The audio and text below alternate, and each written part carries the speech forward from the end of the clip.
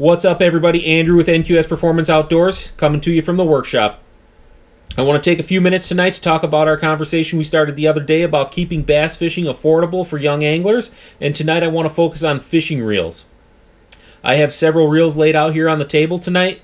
I'm going to touch on each one of those reels, talk about what I think makes them a good value and their price point, and then I've got one reel here that maybe I don't feel like is such a great value after all. Again, I'm not here to brand bash. I'm not here to downplay a certain brand over another. I'm not sponsored by anybody. These are all reels that I paid for with my own money, and if I can save a young kid from making the same mistake that I made, I hope that I can. I'd rather see that youngster get a reel that he's going to be 100% satisfied with in the long run. So we're going to flip this camera around. We'll take a look at these reels and get right into it. Alright, you guys, the first reel I'm going to talk about is the spinning reel. I don't do a lot of fishing with spinning reel applications, to be real honest with you. I would never go out and spend a ton of money on a spinning reel. I don't use them enough to get the value out of them.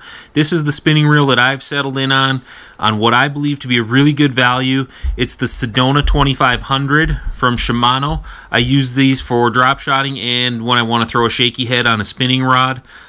It's got 5 bearings. You guys, don't get caught up in the ball bearing count. A reel with 10 ball bearings isn't exactly a great reel if they're crappy ball bearings. One thing you're going to notice about Shimano right away, their bearing counts are significantly lower than some of the other manufacturers out there. With that said, their bearings are of a very high quality, so their reels retrieve very smooth. They're carbon fiber drags, so the drags are always really smooth. For me, this is the one that I use drop shotting. I always drop shot with braided line tied to a fluorocarbon leader. You guys, this reel comes in at 80 bucks, and it does everything that I could ask it to do at an $80 price point. Again, to go out and buy a CI4 Plus for $220 for a guy like me who rarely breaks out a spinning rod would just be silly. So I feel really good about recommending this reel to young anglers at $80. I know it's a little bit on the pricey side, but definitely worth the money. It's going to hold up. It's pretty bulletproof, and it's going to do everything that you need it to do out there on the water. Alright, you guys, moving into bait casters here. I've got 5 reels that I'm going to touch on real quick. 4 of them I would have no issues recommending. The last one I'm going to talk about is one that I would actually encourage people to stay away from. But first up is going to be the most expensive one here that I would recommend to young anglers is a Shimano Sitka. Try to get the glare off that so you can see it a little better. Sitka HG200. So it's a 200 size reel. It's got a pretty wide spool on it, so it's got a lot of line capacity. It does have the X ship. It's got a really smooth drag. The drag star is actually metal on it. It's got a really nice sized reel handle.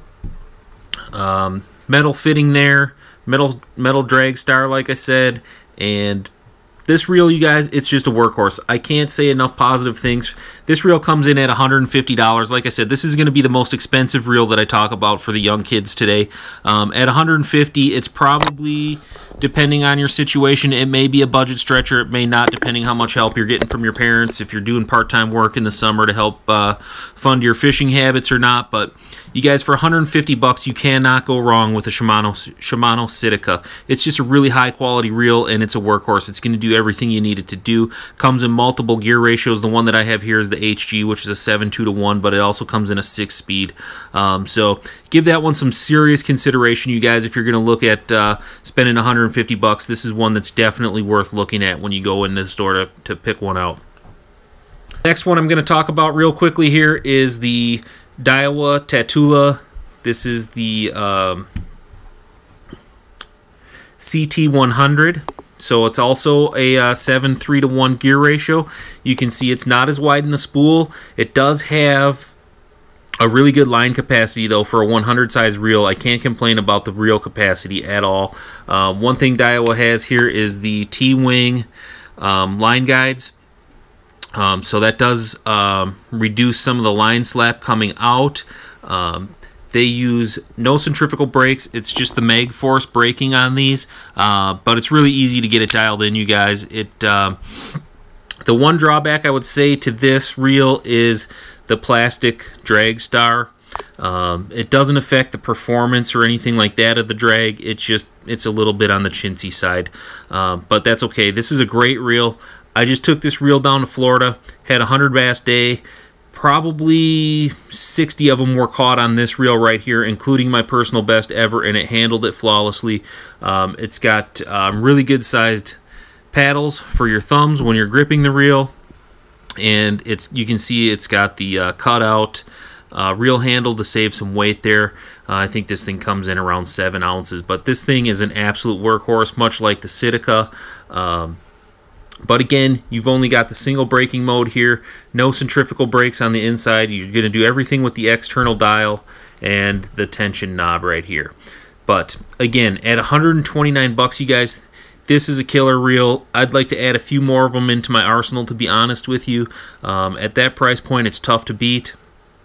It does come in multiple gear speeds as well. It comes in a 6-speed and a 7-speed. I'm not sure if there's a 5-speed if you're going to do deep cranking, but 6 and 7-speed for sure, 129 bucks. Give this one a serious look, you guys.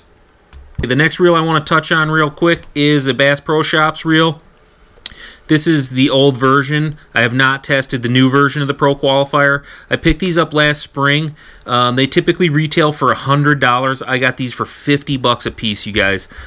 So I would strongly recommend taking a look out for these, especially in the spring when they have their spring fishing classics. Sometimes they go on sale for a really good price, but even at 100 bucks, you guys, they're really worth the money. You can see I've got this one loaded up with braid. I put this on my frogging reel, and then I've also got one on my flipping stick that also has braid.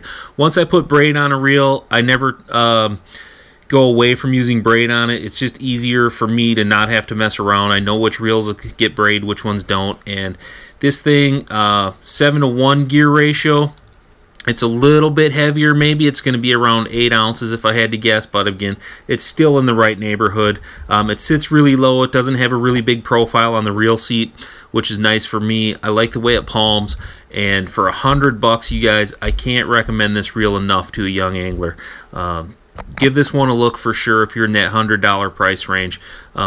The other one I'd look at, I don't have one here, is the Shimano Casitas for $100. Another really solid reel at that $100 price point.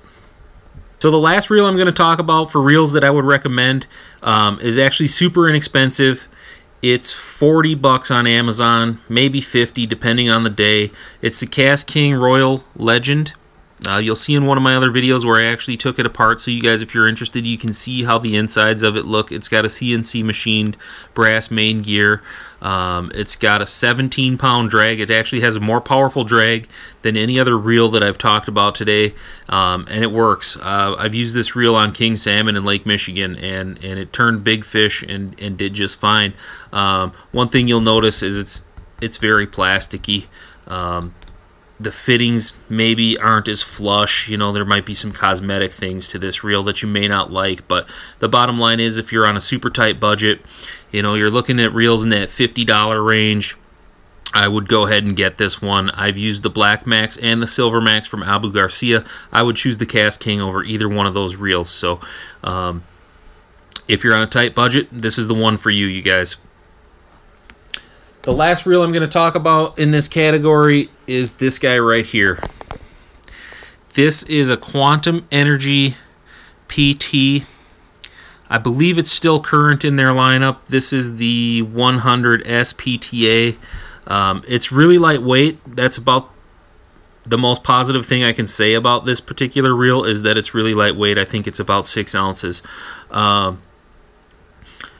I made a mistake. I've been a Quantum user for a lot of years. I ordered this one sight unseen, and I'm not super thrilled with it, you guys. It's got a lot of play in the handle.